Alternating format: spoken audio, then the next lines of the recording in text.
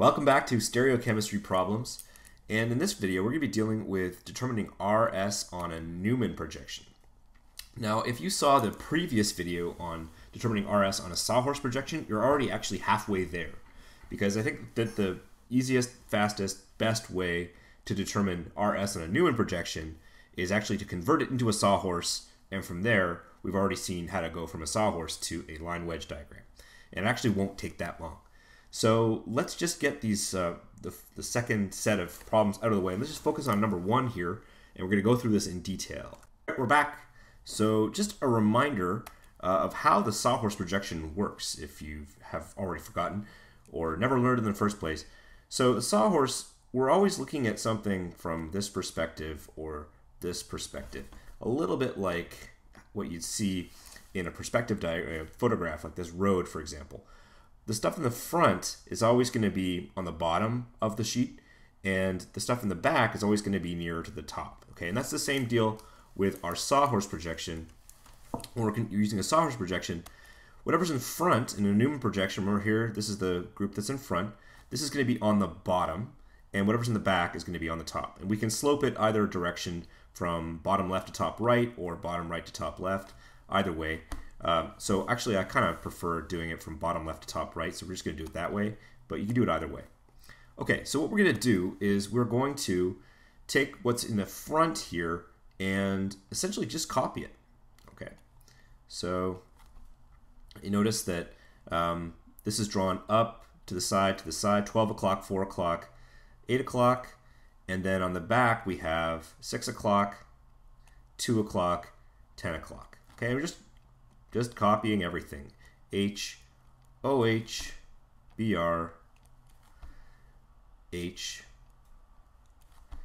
CH3, CH3. Okay, and here's our carbon-carbon bond, which is connecting the two. And now we have a sawhorse projection. We've gone from our Newman to a sawhorse. And how do we go from a sawhorse to a line wedge diagram? Because if it's really going to be, determining RNS is going to be a lot easier on a line wedge diagram for most people. So how do we go about doing that again? Well, remember that whatever's pointing straight up is going to be in the same plane as whatever's at our carbon-carbon bond here, and it's going to be the same plane as whatever else is pointing straight up or straight down. So this is 12 o'clock, this is 6 o'clock. They're all in the same plane. And what we're going to do is we're going to swing this group in the back to the right here so that they're in the same plane.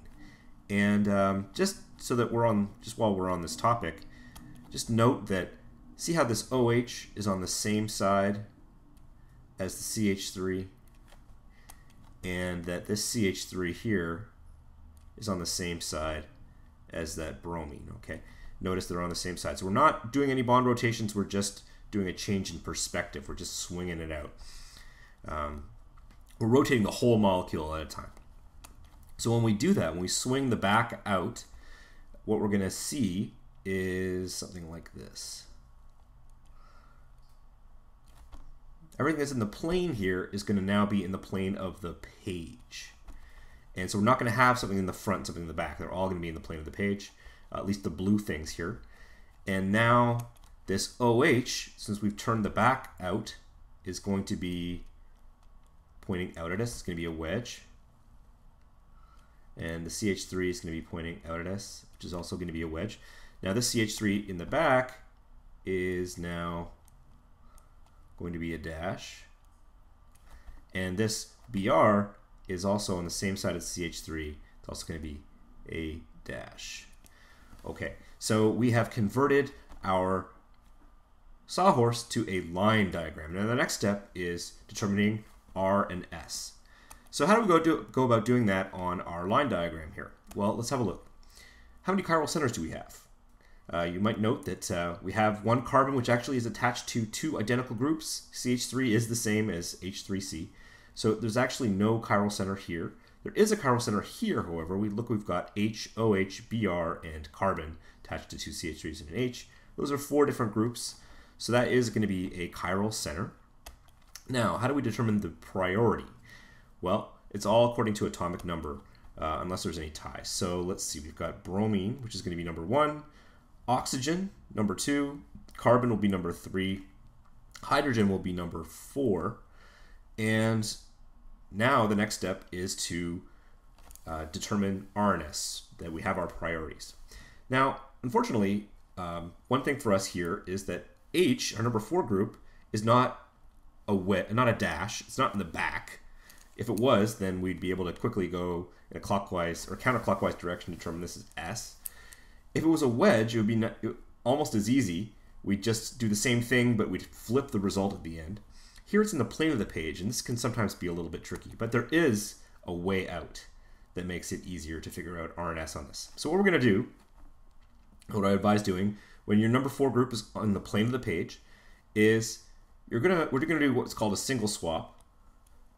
And we're going to swap this number 4 group with whatever's in the back, which happens to be this bromine. We're going to leave the rest of the molecule completely alone. And so that is going to put our bromine on top like that. And let's just, don't even need to draw dashes and wedges for the CH3s because there's no stereocenter there.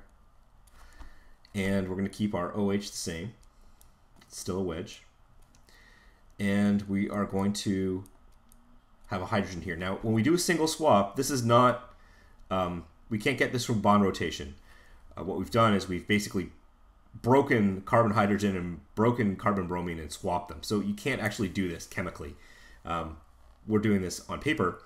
And what this does, anytime we interconvert 2 groups on a chiral center, we're going to flip R to S or S to R and vice versa. In other words, it inverts that chiral center.